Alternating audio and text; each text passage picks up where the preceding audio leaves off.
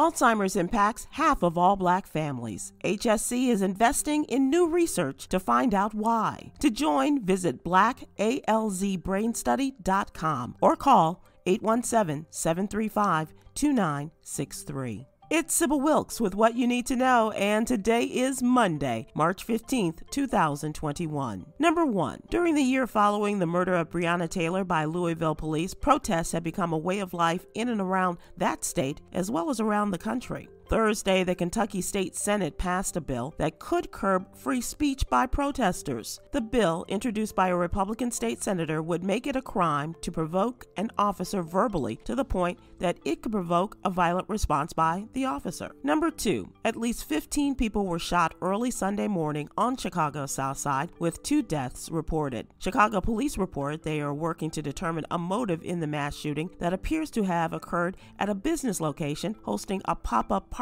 on a rare, warm weekend in Chicago. Investigators are looking at gang-related violence as they described a disturbance among several patrons and gunfire erupting, striking multiple people. Number 3, over the weekend, millions of Americans began receiving relief from the latest round of pandemic stimulus payments. The IRS says they will use the latest tax return, either the 2019 return filed last year or the 2020 return, if available, to determine how stimulus payments will be sent. To track your stimulus payment, use the Get My Payment tool on the IRS.gov website.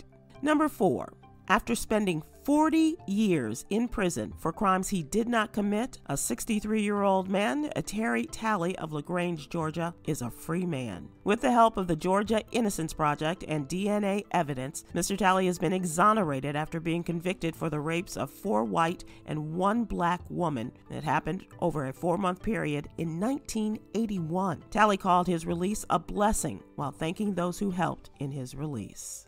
Number 5, business mogul Jay-Z, along with Twitter and Square CEO Jack Dorsey, have teamed up to create B-Trust, an endowment fund dedicated first to the development of Bitcoin in India and Africa. Cryptocurrency is more commonly used by financial traders in places like the U.S., but countries such as Nigeria, Kenya, and South Africa primarily use it for commerce. The difference opens the gate to financial equity on a continent that has been historically pillaged. Here's your daily inspiration from Yogi's Jewels. Identify your feelings and learn how to deal with them. Try therapy. Join me today live on YouTube and Facebook at 7 p.m. Eastern, 6 p.m. Central with my man, comedian extraordinaire Griff, co-host of Erica Campbell's Get Up Mornings, and our social activist Coy Malone as we discuss today's top headlines and more. Thank you to our What You Need to Know partners, Alpha Kappa Alpha Sorority Incorporated and the University of North Texas Health Science Center at Fort Worth. To subscribe to my free daily newsletter,